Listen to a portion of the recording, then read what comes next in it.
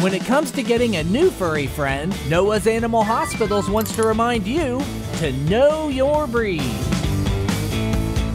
Go get help, girl! Hurry! Timmy's falling down the well!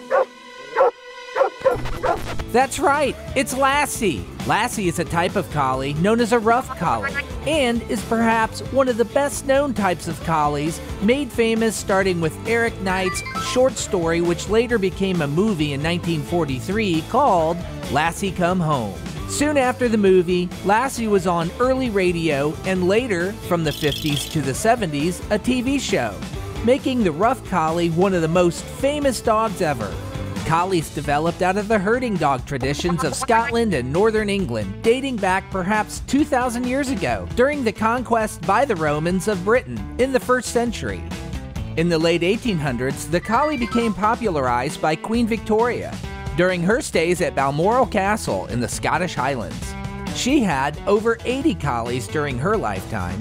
Collies are sweet, gentle, good with people, and great with children. Average lifespan, about 12 to 14 years. The average height for the males is about 24 to 26 inches and 22 to 24 inches for the female. Weight, about 60 to 75 pounds for the male and 50 to 65 pounds for the female. Collies are relatively easy to train and pretty easy to house train too. It's important to have collies around people so they can stay socialized. Otherwise, they have a tendency to become a little timid. Consider this: don't let your collie get bored or neglected. If they get bored, they'll probably bark a lot. That's some fun facts about our long-haired friend, the rough collie.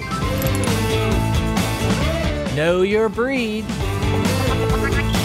Brought to you by Noah's Animal Hospitals.